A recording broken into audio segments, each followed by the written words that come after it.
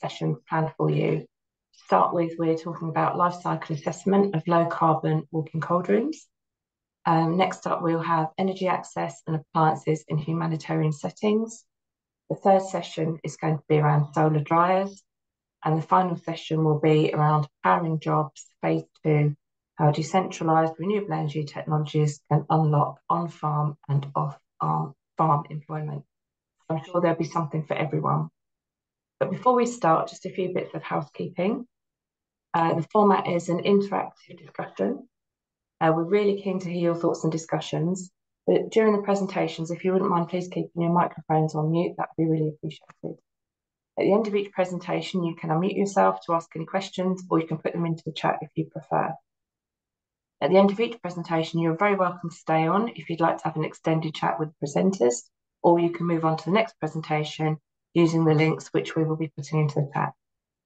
Finally, we will be recording the sessions purely for note-taking purposes. So without further ado, I will now hand over to Anita Abagi from Efficiency for Access, who's going to be our moderator for the first session. Thank you, Anita. And hi, everyone. Good morning, good afternoon, wherever you're calling in from. Thank you so much for joining us today for this Research Expo. We have an exciting afternoon lined up for you. And so just to start by giving a little bit of background and introduction to the Efficiency for Access Coalition. So it's a global coalition that aims to promote high quality energy efficient appliances as a way to boost incomes, reduce carbon emissions, and improve quality of life. Our focus really is on the off and weak grid areas. So making sure that we're serving a lot of consumers who will likely be left behind and the business as usual activities. So the coalition is jointly coordinated by CLASP and UK's Energy Saving Trust. And our core funding comes from IKEA Foundation, as well as the UK aid through the Transforming Energy Access platform. So if you're wondering, what does all this mean and why should we care? Because solar appliances today are very important for meeting cooling, agricultural needs, improving livelihoods, reducing drudgery. But currently, they only serve about 1% of the obtainable market. So really urgent and concerted effort is needed from all stakeholders. So thank you so much for taking the time to join us today. So now I will hand it over to our first presenters, Victor and Stuart, who will be walking us through the life cycle assessment of low carbon walk-in cold rooms. Over to you.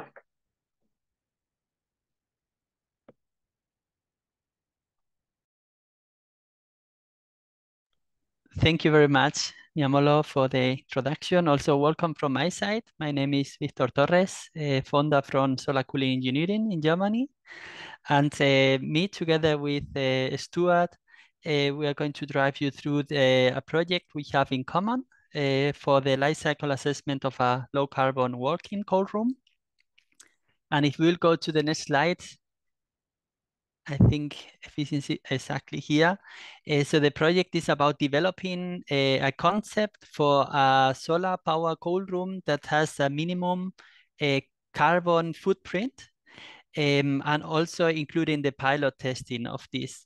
The project is founded by Vetu, which is a social enterprise based in Kenya, in Kisumu, focused on offering services like clean water, solar lights, and cooling as a service.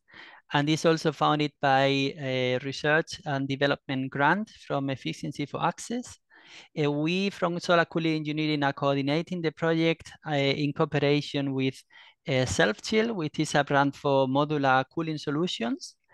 JOM, which is an architectural office in Switzerland that is supporting the green building concept of the cold room, and the University of Sheffield with Stuart Walker for the life cycle assessment, or the assessment of carbon emissions of each component.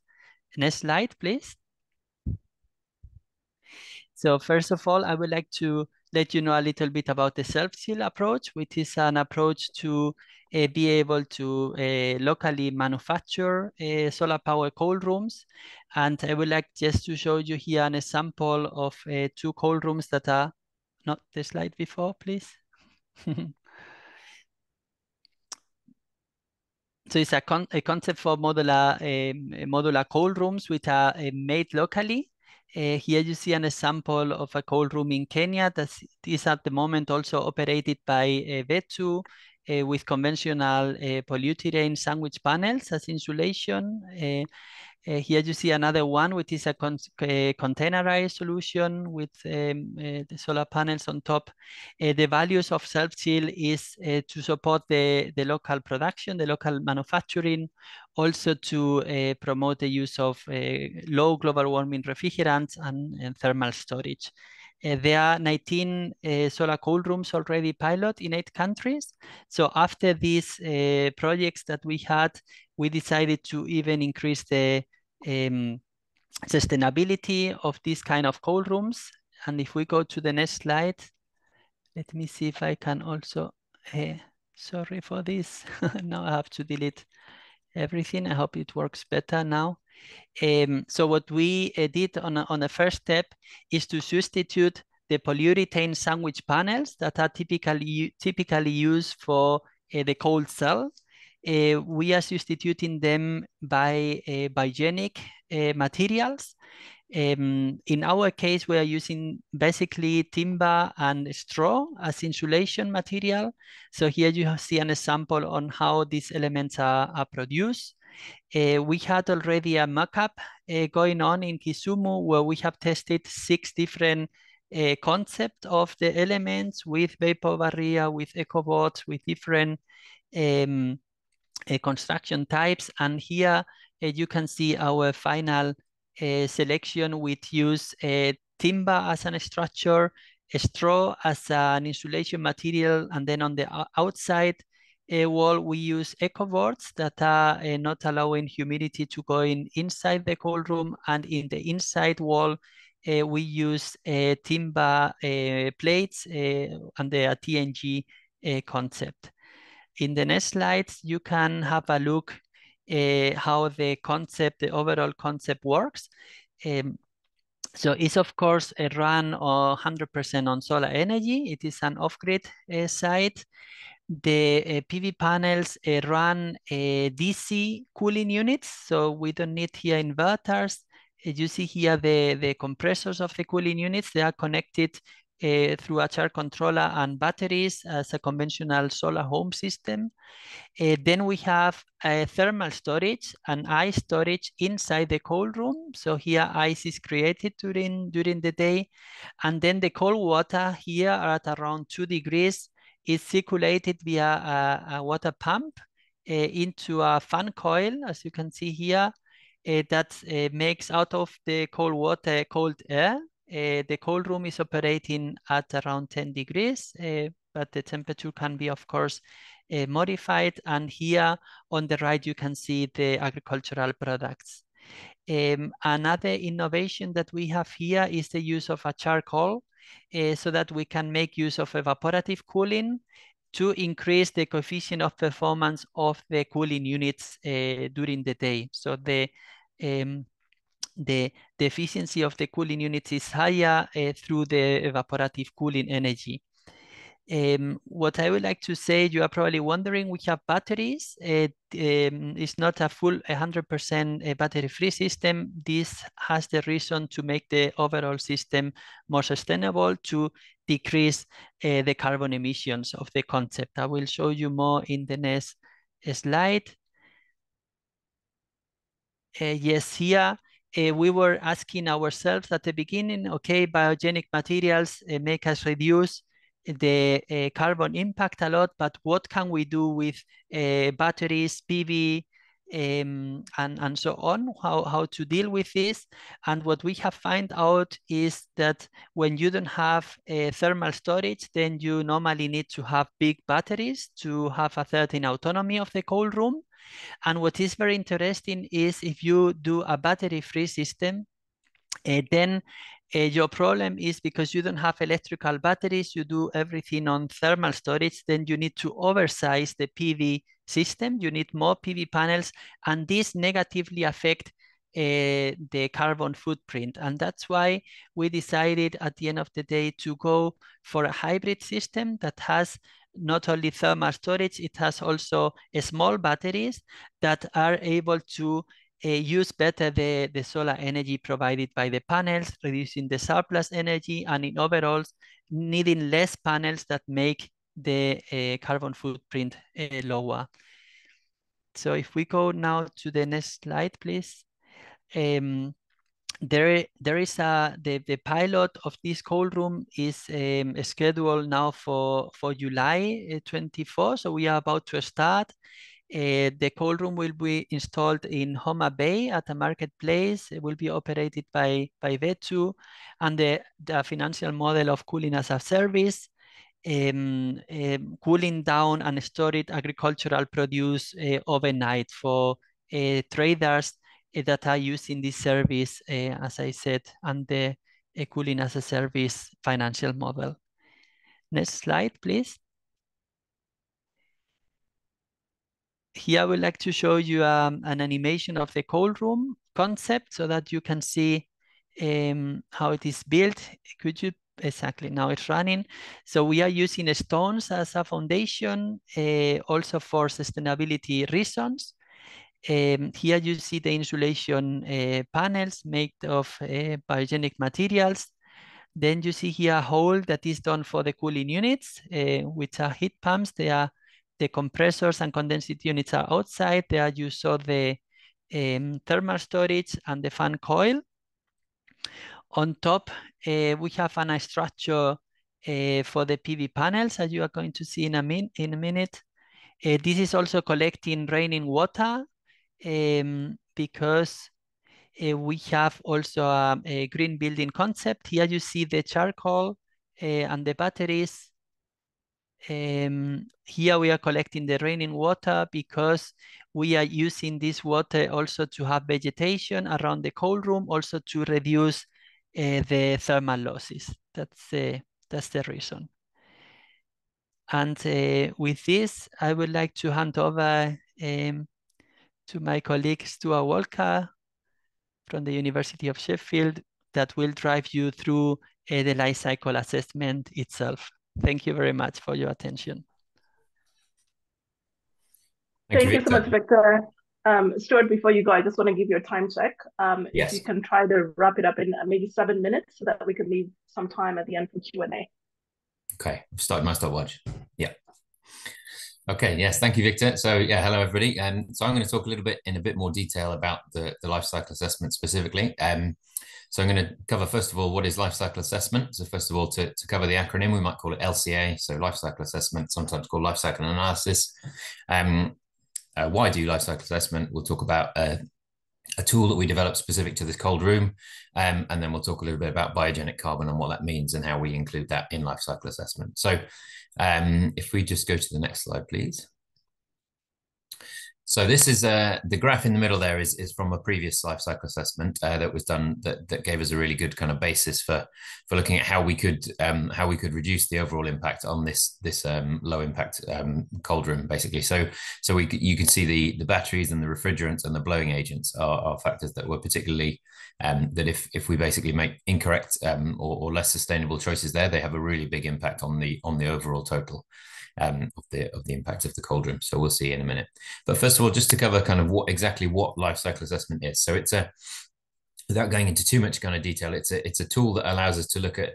So if we take this cold room for as an example, it allows us to look at every element of the cold room. So the PV panels, the construction, the timber, everything that we've used, but also everything within that. So within the PV panels, we're looking at the silicon, the wafers that are used there, how those are produced, how those are cut, how they're transported, everything that goes into manufacturing these products. And it allows us to look at their impact, both in greenhouse gas emissions, so carbon footprint, as we often do, but also in a number of other impact categories. So for example, we can look at things like water use or land use or other factors like that. So that's not the land use of the cold room in operation. It's the land use that is required to grow or to develop the products that then go into the cold room. So if we're using lots of straw, for example, then there is an element of land use because land is required to grow the straw in order for us to produce that crop to go into. So we need to consider that alongside the carbon footprint. But yeah, the results from this previous study allowed us to kind of see that there is definitely some potential in our cold room. So then we carried on and did a specific life cycle assessment for that. So if we could go to next slide, please. So one really important thing in this cold room is the way that we've used natural materials, which are often called biogenic materials. So I'm sure maybe people are aware of this, but this just to give a bit of quick background. So these are materials that as they grow, they photosynthesize. So it's anything that grows, anything that's a crop that can grow. As it grows, it absorbs carbon dioxide from the air, and that carbon is stored within the cells of the natural products, and that's called biogenic carbon. So that's stored. If you imagine a tree, as it grows, it absorbs that over its lifetime, and that carbon is then stored within the tree. So we can, if we use those materials, that's great, because that means that those materials have that stored carbon within them. So we avoid that carbon being released by if the wood was burned, for example, then the carbon would be released to the atmosphere, or if it was buried or just let to rot, it would over a slower period of time, but that carbon would still eventually be released. Whereas if we build something out of that material, we do two things. We first of all avoid. So if we build something out of wood, we avoid having to use metal. So we avoid the emissions that would be associated with the manufacture and with the manufacture of the metal. We still have some emissions associated with, for example, cutting our wood and planing our wood and making our wood into a product that we can actually use. But we also benefit from the carbon that was stored in that wood. It remains locked up inside the product, so effectively inside the structure of the cold room. So next slide, please. So here we can just see very quickly that comparison in terms of a graph. So if we look at the red dotted line is a kind of a fossil-based material, or a conventional, basically any non-biogenic material. So you can see as it starts its life at the left-hand side, it has a certain amount of emissions within the material. So those are the emissions that are required to maybe to mine it, or to refine it, or to produce it, or whatever. Then there are some more emissions associated with manufacturing. So as we go through that manufacturing process, we incur some more emissions. Through the use phase, the emissions stay level because we don't add any more emissions, and then at the end of life there are some more emissions as we dispose of that product. So that ends up, this is just indicative, but that red line ends up relatively high. Whereas if we go back to the beginning and look at the green line with a biogenic material, see as it grows it absorbs CO2, so it has a negative emissions, and then that product then lives its life. We then harvest it, which uses some emissions. So we basically reduce the amount that we have stored by using some other emissions in a net sense. And then the same in manufacturing, we use a little bit more. But then during the use phase, you can see we're still below the line. So we basically have a biogenic material that's storing some carbon during its lifetime.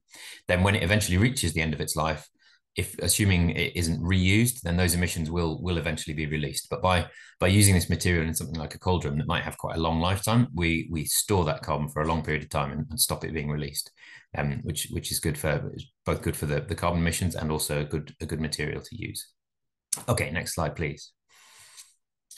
So I mentioned that we developed a tool in this project. So I think if we click again, we should start to see the mouse move around, and you can have a look at the tool here. So just quickly, we've got various options in here, but we developed this tool that allows us to compare various options for how we build the cold room. So you can see, for example, we can adjust what the type of the eco boards from plastic to timber. We can look just where we are now. We can compare between EPS insulation and straw insulation, and the tool automatically updates the emissions, the net emissions that we've got at the top there. We can adjust the refrigerant type, we can adjust where we are now the battery type, and we can also adjust the solar panel type, as we'll see a little bit further on. And you can see in the graph on the right hand side the cumulative total that we're getting from those various parts. Okay, so if we just skip on a few, I think there's some red boxes, but if we just skip on to, so yeah, we can see there's various sections of the tool, but I think if we press on through those, please. Yeah, technical area, and then I think there's one more, and then we'll have the next slide, please. Okay, so as a result of this, of using the tool and for the cold room that Victor talked about and that you saw in the animation, this is the kind of result that we get basically. So you can see, as we go down, there are some things that have, obviously the emissions are caused. There are some things that have positive and negative emissions. So the timber boards, there's a positive emission due to the manufacturing processes, but there's a negative emission due to the biogenic storage. Similarly, the insulated panels, there's a negative emission because it's straw, it's a biogenic material. there's a positive emission because of the processing of the straw and the manufacture and things. One thing that really jumps out here is how important the PV is. So as Victor mentioned, by having batteries, we reduce the amount of PV we need. So in total for the cold room, we can reduce the total compared to what it would be. Okay, so next slide, please. So this gives us the total from this type of cold room. So we get a total of around 2.5 tons of CO2 emissions net for this cold room. So we essentially the structure of the cold room, so the building, as it were, is the emissions of that are offset by the biogenic emissions, but then the technical elements have their own emissions. So we end up with a net emission of 2.5 tons, which is as we've seen, other previous cold rooms are somewhere in the region of kind of between 2 and 20 tons of CO2 for a similarly sized cold room. So you can see we've got quite a lot lower emissions for this type of cold room. If we just go on again, please. We also looked at a few other impacts. So we can see, for example, as I mentioned, land use, water use, and toxicity are just examples of TENs that we could look at. So I think if we go to one more, we'll see some trade-offs. Yeah, so we can see here, if we compare our cold room, the biogenic cold room on the left-hand side, the technical and the structural elements, to a conventional cold room on the right, we can see that for CO2e, so for greenhouse gas emissions, which is on the top, you can see we perform a lot better. For water use, again, we perform quite a bit better. Still some water use in the growing of the crops. And then next slide, please. And in the graph at the top there, that's a human toxicity indicator. So we perform somewhat better there than the conventional cold room. But I just put these kind of trade-offs in to show that, sometimes there are kind of choices to be made. So, and this is where life cycle assessment is really useful, because it shows us a range of factors. So we can see that for land use, our emissions are higher than the conventional cold room, and that's due to the growing of the straw and the timber. There's more kind of nuance and detail that we don't have time to talk about today there, because we can, if a crop is grown and part of it is used by us, or a part that would otherwise be a waste product, then arguably those emissions aren't entirely attributed to our product, or there's a balance between whether there's a food crop and then a waste crop, and then if we can use that waste crop, then the emissions aren't necessarily a problem. But for things like land use, we do have to be very mindful of avoiding kind of any conflict, obviously, with growth crops that are grown for food and anything like that. Okay, I think if we go to the next slide, we're about finished. Yeah, so the next steps are to obviously build the cold room, which, as Victor mentioned, is happening anytime soon. Update the model with manufacturing detail. We're working with Wageningen and University and Research on some food waste calculations, which will be a really interesting part of this. And then, as you can see there, publish it and then operate the cold room and refine our model as we go on. And I think the final slide is just a thank you to everybody who's been involved so far. Yeah, so you can see that some names at the bottom there. I've just seen a message pop up, so I can't read them all. But yeah, Francis, who did all the animations, Humphrey, Stefan, and everybody else who's been involved in the project. So yeah, look forward to any questions anybody has. Thank you so much, Stuart and Victor. This was an incredibly engaging presentation. I think you've done such a good job in distilling such technical research into easily digestible, and also like the animations and video were pretty amazing. We've just been talking about it offline. I think I'll start with the questions. I think the use of local materials has a lot of positives, right? Localizing supply chains, I think we all recognize that needs to happen quickly. And I think that, your use of straw bales is particularly interesting. I personally quite like that, like earthy, natural aesthetic. But it is also bound to attract a lot of pests. So I'm just wondering how you manage pest control with the use of natural materials like straw bales. Yeah, do you want to take that one, Victor? Or I think we've mostly dealt with it by sealing the straw bales in very securely, haven't we? And but yeah, I'll let you answer that one in detail.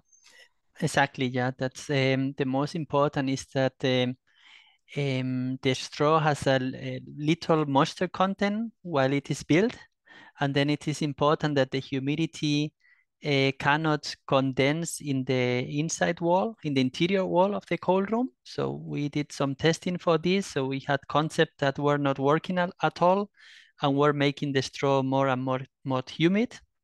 And other concepts were able to allow the vapor to go outside, I mean, to the interior of the cold room so that the humidity, the moisture content of the straw doesn't increase. And then the straw is safe. Under the literature, there are 13 constraints for that, and we are fulfilling that. And the timber is covered by eco boards so that we are also safe by that. On this concept, local architects are working and also local carpenters with experience on green building. So that's how we are addressing this. Thanks so much for that. I see Isaiah followed up with a question about termites. So how do you deal with termites and rats and other rodents that would be interested in eating that tasty dried food? Mm-hmm.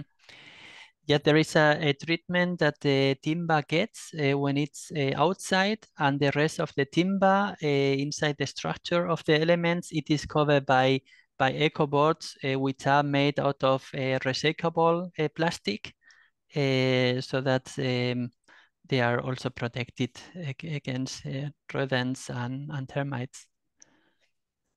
Super, thank you. I'll take the question from Russell next.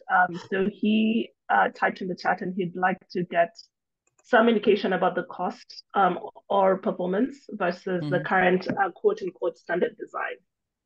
Yes, that's a very interesting question that we're making ourselves also the whole time. So for example, as you saw from Stuart, the PV panels are the most driving carbon footprint element or component, but is in terms of cost the less expensive one, so to say. So if we will design on cost optimization, we will design differently. We will probably have more PV, less batteries. We'll probably have less insulation, and so on.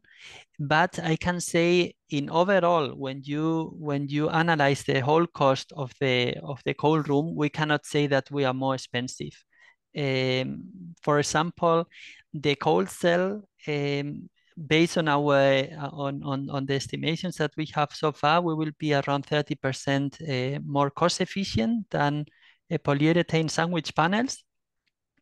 And then because we insulate more, we need less cooling units, we need less batteries, less PV.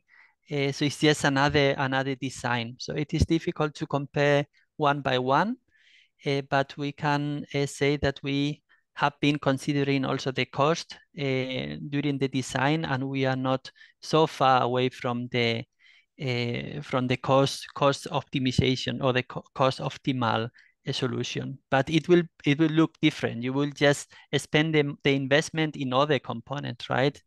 And so that's very, very interesting, but also good news that sustainability can go along cost efficiency. Yeah, absolutely, and that's such an important point, and I guess like goes back to the life cycle cost analysis assessment that you were just walking us through, right? It's not just about the upfront cost, but the production cost and as well as the cost of use over time. And there needs to be a different conversation in how we analyze affordability and cost to the environment and also to people. So we are almost at time, and there is a great question from Jeremy regarding the use of green screens to lower green screens are so effective in lowering temperatures in cities, for example. Do you have any numbers on the solar gain as a result of screening? So what I'm going to suggest is we're going to take that question and send it to you via email, because I think it'll need like a longer conversation. Naya, just 1 second. Yeah, actually people are welcome to stay longer and ask the presenters the question if the presenters have time to stay back, and while the next session starts in the other meeting room. Oh, amazing. Thanks for that clarification, Leah. Yeah. All right. So Jeremy, so just first of all, Victor and Stuart, do you have a little bit of time to stay? Yes, of course. Yeah, sure. Okay, great. So is it possible, because I think that we can proceed with a more interactive conversation so that I'm not the one asking all the questions. So if we can get permission to unmute audience's mics, and Jeremy, I'll call on you to please ask your question.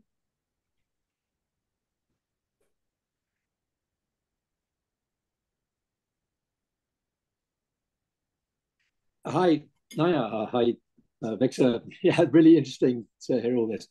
Yeah, I just really liked this concept of the green screen, the living sunscreen, and wonder if you had any numbers on the sort of savings you're achieving by having that screen all around the unit. And I guess there are some design features in there that you had to develop and think carefully about in terms of air gaps and the green material damaging the surfaces perhaps as it grows. Interested to hear some thoughts on the use of that green screen. Thank you. Thank you, Jeremy. Yes.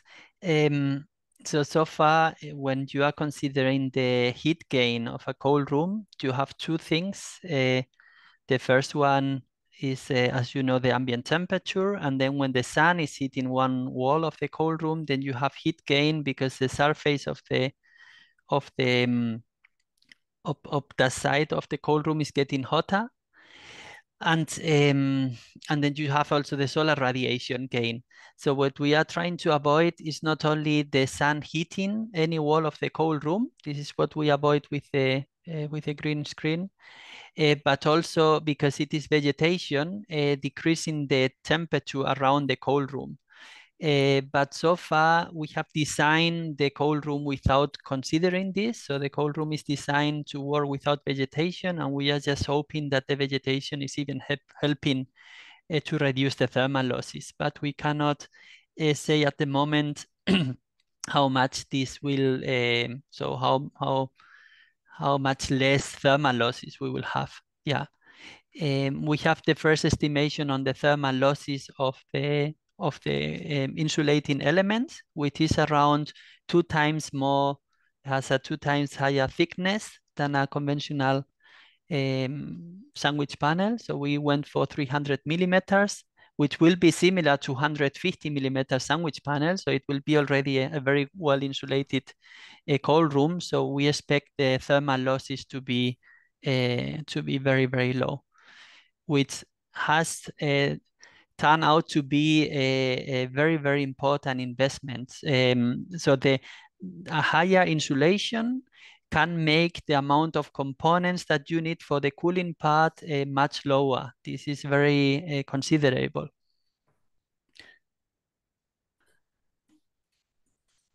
And it's probably worth mentioning as well, Victor, that we're monitoring this. As you say, we'll know exactly more once once this cold room is up and running. But we have some monitoring equipment in there, don't we, to kind of update and refine and kind of update our model, so that because it's been designed and modeled and everything, but it's in some ways a kind of test version as well, isn't it? Yes, we have sensors in every wall at both sides of the wall, so we will be able to say that, to evaluate that. Isaiah had a question about the storage capacity. Isaiah, do you want to add a little bit more detail to that? Yes, thank you. Can you hear me? Thank you very much. We know Yes, the cold storages come with the loading capacity like 5 ton, 2 ton, 3 ton. So what is maybe the capacity of this that you are planning to set up in Homa Bay? Thank you. Thank you. The capacity of the cold room is about 4 tons of products, but the system has been designed to have a maximum of around 400 kg per day introduced in the cold room. So that's also important for the design of a solar power cold room. You know, the cold rooms that are connected to the grid, they can consume one day much more energy than another day. But here for a cold room with enough grid with thermal storage, it is important also to design what is the maximum amount of products that can be introduced in the cold room at once. Yes, so this is about 400 kg per day.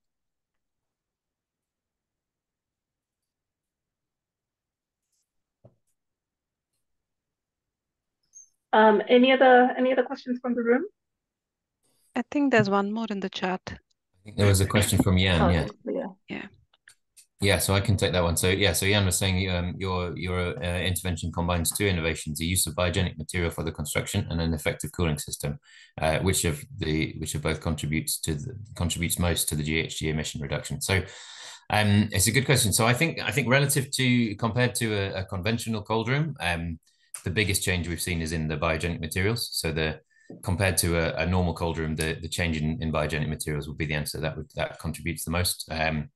Yeah, so I think from my side, so this project has been my kind of introduction to cold rooms. So whether if you change from a more conventional way of doing it to the way that self-chill do it, I'm not sure what the impact in changing that would be, because obviously their equipment is already kind of quite efficient and has been designed to reduce that impact. So yeah, I'm afraid I don't know what the impact would be if we, from a kind of historical old-fashioned cold room to what we have now. But yeah, but the biogenic change has been the biggest change that we've seen in this. So that saves something around 1.5 tons of the total. So the total gross we have is about 5 tons, and then with the biogenic, it brings it down to around kind of 2.5, maybe 4 tons, around to 2.5. Yeah. Okay, great. How long did you expect the total lifetime of the building? So in the tool, we have an overall lifetime of the cold room that we assume, but we also, for some components, have a shorter lifetime, and so for some components we have a longer lifetime. So for the cold room itself, we've assumed, I think in the version I showed, we assumed 20 years that it could survive. But for some of the components, we know that they'll have shorter lifetimes, or that they'll degrade over time. So that includes within it the replacement of some components, in a shorter term. I think somebody mentioned about battery degradation. So, and yeah, there's a whole, we could have done this whole presentation just on the choice of batteries, I think. So we considered kind of battery refurbishment and what type of batteries to use and all the chemistries and things. But yeah, so I think, and I think as well, when these batteries are replaced, it may well be viable to replace them with refurbished batteries, but this time around that wasn't a viable option. So there's all kinds of changes there. I think what it was also surprising was that lithium batteries were better than lead acid batteries. This was surprising us because lead acid batteries you have also to replace more often, and in overall, based on Stuart's analysis, we found out that lithium batteries are the better alternative. Also, following other sustainability indicators, so that was very new. The other thing that surprises us is that having too much PV also increases your carbon footprint, and we thought, okay, it's probably better to do a big thermal storage, a lot of PV and so on, but this is not the best one. And what I wanted to recall also is what was found out before this project started, that in conventional cold rooms, the most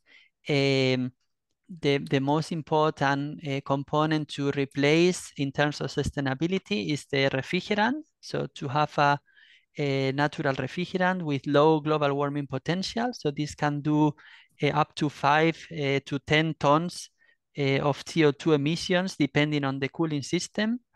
And also the blowing agent of the polyurethane use for the sandwich panels. So if the blowing agent wasn't sustainable, then this can have also a very big impact, up to 20 tons.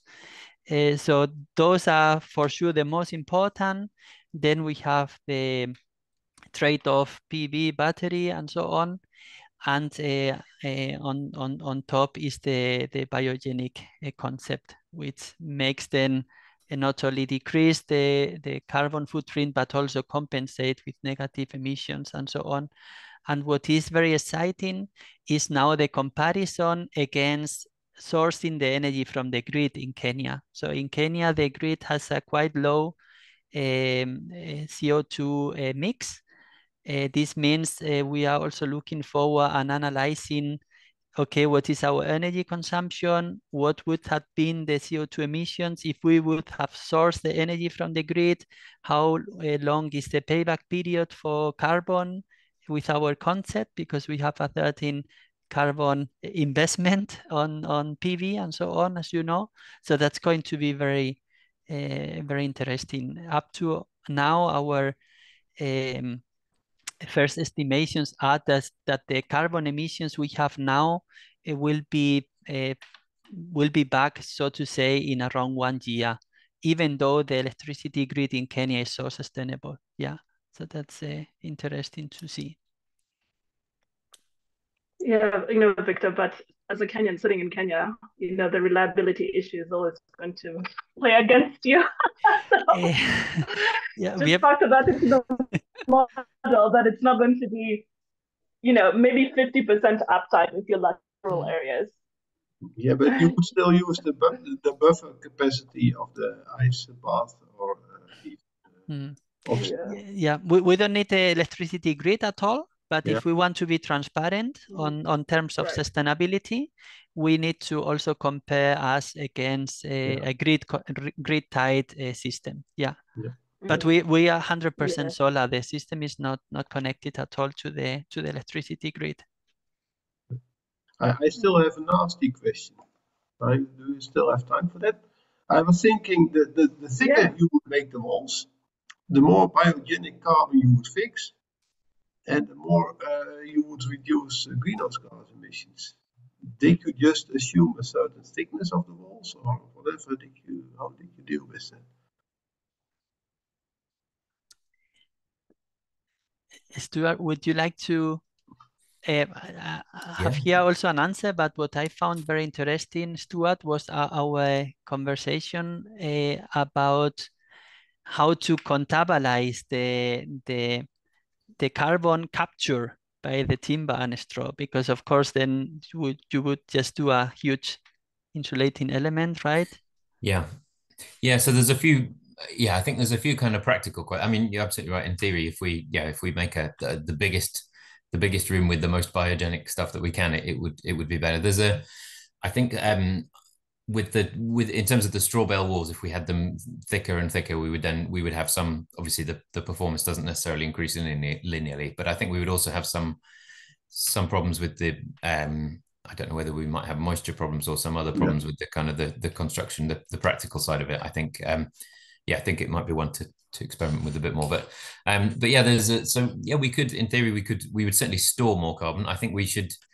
Obviously, we need to be kind of transparent that the emissions are the carbon that is stored in our biogenic storage is temporarily stored, assuming that at some point our structure is disposed of. In theory, some of the timber could be reused. So, for example, if it's a tree that would have been cut down and then would have been burnt to make heat, if we then use it in the cold room and then the wood from the cold room is then used to burn to make heat, then that's great. Then we can think of that we got our time with it for free. But it's the modeling of what happens in the future makes it very difficult, because we can't predict exactly what will happen with the biogenic material that we use. So I think if we knew or strongly suspected that it would be used again or would have a good use at the end of its life, then I think there's certainly a reasonable argument for putting as much there as we can. And there's obviously a time argument as well, that we're in a critical kind of period, and if we can store as much biogenic carbon as we can at the moment, then there's an argument that if we store that material for 20 years, there will be better ways of dealing with it in 20 years time. We hope. I don't know whether, maybe not so much with timber, but there are certainly there's kind of arguments to stop that, to delay that release, that has a lot of value. But I think we can. I can see the question that you're getting at is why not make it just as thick as you can and have as much biogenic material as you can. And we could have done that and called it net negative or a net zero room. I think in this one we tried to make it comparable to a conventional cold room. So we've used the thickness that goes with the same insulation. What we did also is we used an optimization model that was able to simulate different configurations. So more thickness, less thickness, more PV, less PV, more batteries, and so on. So the more thickness you have, the less PV panels you need. But at some time it doesn't help anymore, because the thermal losses is just a part of the cooling demand, right? You have also the air infiltration, you have the products that need to be cooled down and so on. So then it doesn't make sense. So what we did is we had the carbon emissions optimization with this model that was able to compare 500 different configurations. So we select the one that was making sense on terms of optimization of carbon emissions, and was also fitting with the surface that is needed for PV, for example. So if you have a very less thickness and you need more PV, so you need an additional roof, and so on. And we tried also to keep an eye on the cost efficiency. So if we had a configuration that was having similar carbon emissions, then we took the cheapest one. So this was the process we have been following.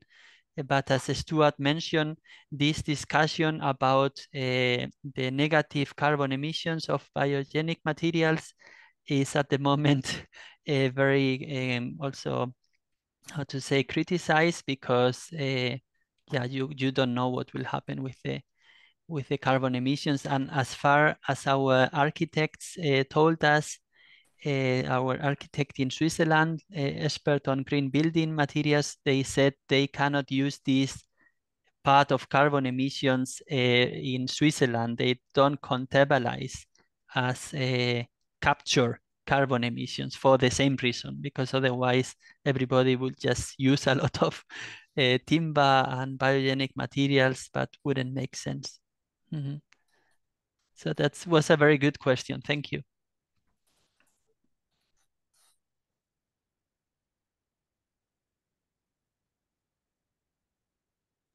All right, so seeing that there's so much interest in this topic, and obviously now you're in the deployment and testing stage, could you walk us through a little bit about the process of what we can expect and how we can get in touch with you over the next couple of, I don't know, months, I guess, to get updates?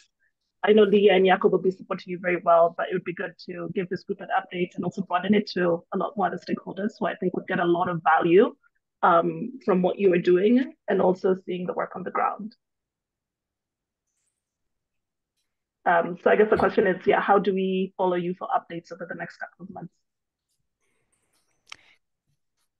There will be so happily we work here together with Efficiency for Access, and there will be a report on this cold room, which is supposed to be done, I think at around October this year, that will report the design process of this cold room, also how the elements are constructed and so on. And this will be made available to the public. And besides this, all the partners involved in the project are available for any future collaboration. Our aim is to be an example for future solar power cold rooms, so that this concept can be reproduced also in other places. We're also presenting, quite a few of us, at a conference in I think it's in September. Is that right? Yeah. So if anybody else is going to the 5th International Conference on Solar Technologies and Hybrid Mini Grids, I think we're presenting there, and possibly have a small event there as well. So hopefully we can provide some updates around that event as well. Awesome. Thank you both so much for your time, and thank you to the participants, and thank you to the EST team as well for organizing and supporting this really good work. And we look forward to following you very closely for updates. Leah, anything else before we close? No, thank you for the conversation. And we have 3 more sessions, though we have like the second session is already halfway through, but we have 2 more sessions on solar dryers and also on decentralized renewable energy and its role in employment. And I've put the links in the chat, so hopefully you can join us there as well. Thank you. Thank you, everyone. Thank you, everyone. Thanks for the questions. Bye. Thank you. Bye. Thanks so much, everyone. Bye. Bye.